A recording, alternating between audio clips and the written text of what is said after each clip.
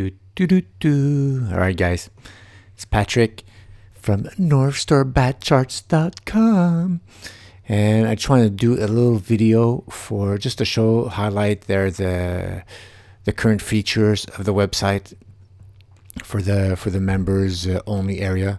So right now, if you're not logged in, that's all you're going to see. And then the only options you have, you could either log in if you have already a username and password, or you could just click join here, and that's going to bring you to the sign up page. You select your membership, and after that, I'll go through the process of signing up. And here you get, Kevin had the great idea of putting a little bit of the stuff that you're going to be finding on the website. Sometimes I assume that, like all our followers that want to go to the members only area, they're on Twitter, but some could find us through Google or YouTube or something else. So showing up pretty much like the details of the type of the quality of charts that you'll be finding there.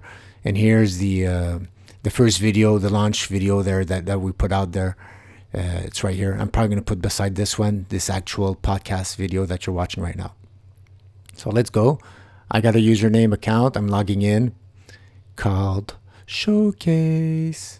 Username, password, login. Super straightforward. And then here you'll see your stats. You'll see what you're billing for free because I clicked I'm the master of the puppets. Woo. So right away now you could start searching by categories, or you could just go to the home page, click here or on top in the logo, and just go see the website.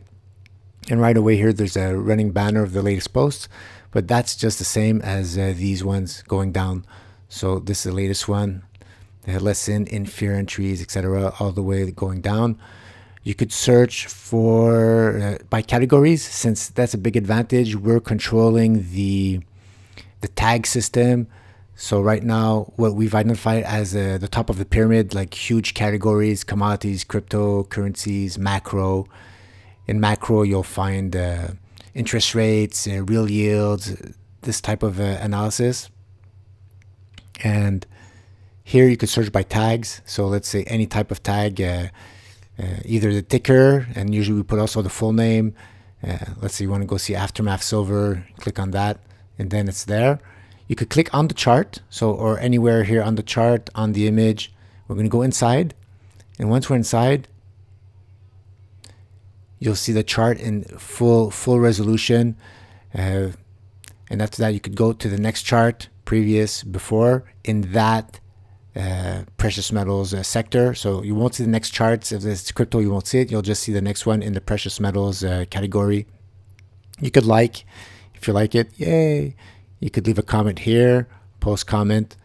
And what's kind of cool is if you hover, look, Patrick Karim, you could click on that, the author, and you'll see. So if you want to see just Kevin's charts or my charts, you see, search Patrick Karim, and then you'll see all my charts. So you could search by tags.